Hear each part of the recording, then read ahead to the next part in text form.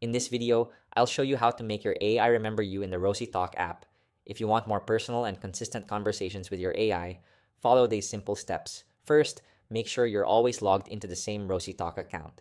This is crucial because the AI can only keep track of your activity and preferences when you're signed in.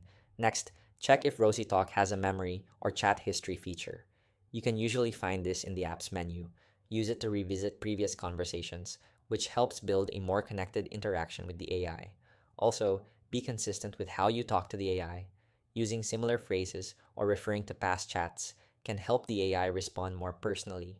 Some versions of Rosy Talk allow you to set the AI's tone or personality, whether you want a flirty partner, a best friend, or a coach. So make sure you configure that to match your preferences. If the app allows it, you can even save or pin your favorite messages.